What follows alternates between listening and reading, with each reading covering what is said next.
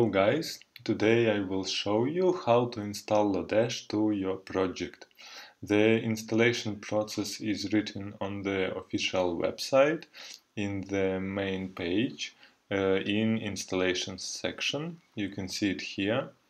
So first of all, how you can connect it to your project is just a link to the JavaScript file in your page.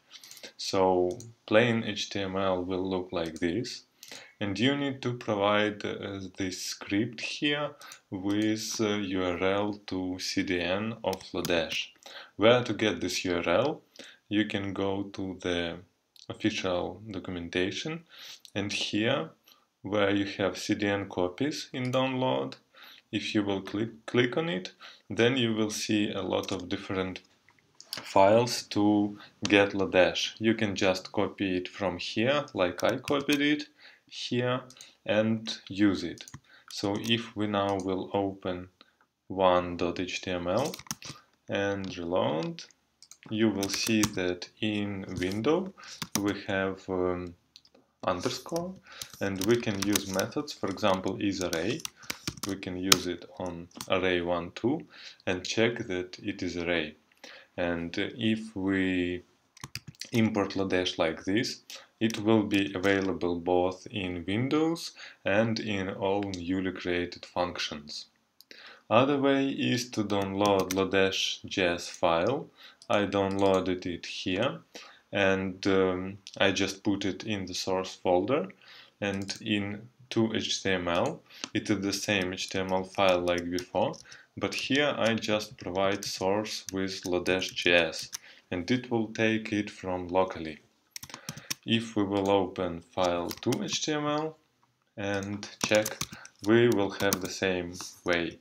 For example, method is equal or is equal 1, 2 will return false, so lodash is available and we can use it in any functions.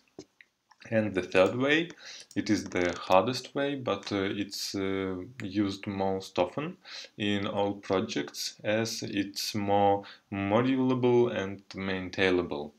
For this I'm using webpack. Here I have config of it, webpack config.js. I just say here that I want to take file entry.js in my source folder and build it to file bundle.js. And you can read more about webpack on webpack.github.io. And here I have file 3.html, the same, only HTML here, and in source I have bundle.js, which should be generated from entry.js by webpack. And now let's look on entry.js. Here I have only two lines. The first line is var underscore requires lodash. So with this line we want to require lodash as a dependency from npm package. In the second line we are using lodash. For example, here we are using isEqual method and just console log it. So what should we do to make it work? First of all, we need to install lodash locally. For this I can run npm install lodash.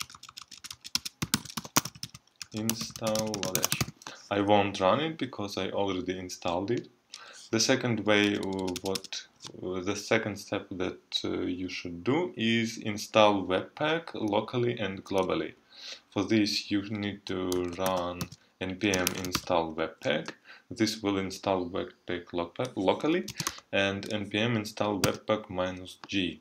It will install it globally. And now we can run webpack command, and it will bundle our file entry.js, and it will create new file bundle.js. And if we will look in browser and look on this file 3.html, we can see in console log false because 1 isn't equal 2.